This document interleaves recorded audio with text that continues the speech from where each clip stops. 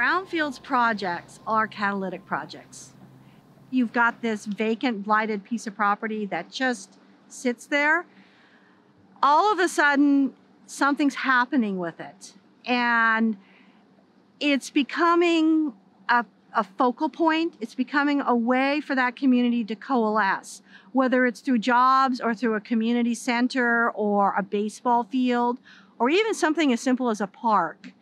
It really is becoming that amenity that is making the whole area more livable. And it does draw in, sort of beginning to realize that, you know, if we can do it on this piece of property, we can do it on that piece of property.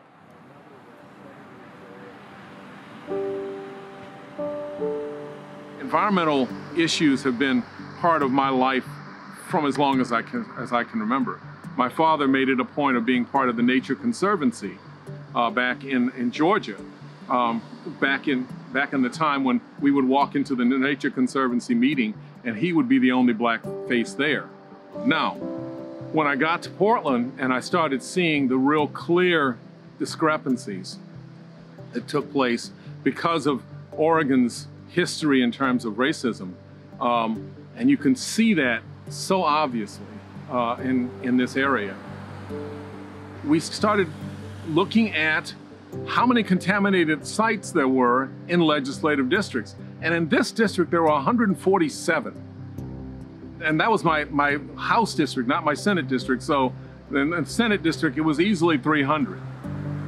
One of the things I'm very proud of is that I came in with a bill that called for a new system so that if you found out that there was contamination on a site, you could find out what was contaminating it, and if you cleaned that up, then you were no longer going to be liable for anything else that was found. I've been doing that kind of work for some time. Now, this site here, this was a gas station that the Deltas, the black sorority, owned for quite a while. They couldn't get money to repair it. They couldn't get loans from the bank. They couldn't get loans from PDC, which was the development corporation in Portland. They couldn't get those loans because there was a real clear problem in terms of race.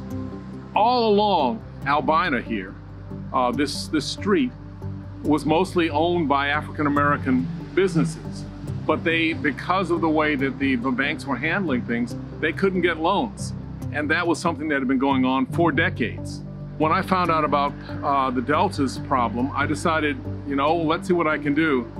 And as soon as we started talking about it, and it became very, very clear that, first of all, many of the homes had been sold, many of the businesses had been sold along Albina by black families to white owners, and suddenly they were able to get loans.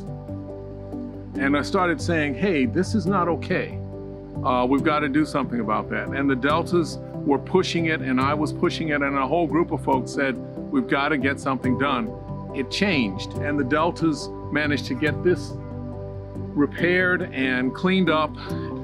I think tying it to the community, asking what the community wants, which is what they did here. What does the community want? And then deciding how you can tie that to the people who are in the community in terms of jobs and economic development and economic security. So this is a success in the community that would not otherwise be there. And it makes a big difference when you can see something that actually works, when you can see that when policies are developed, they actually can work for everyone. That makes a huge difference. So that's what you see here, and it feels really good.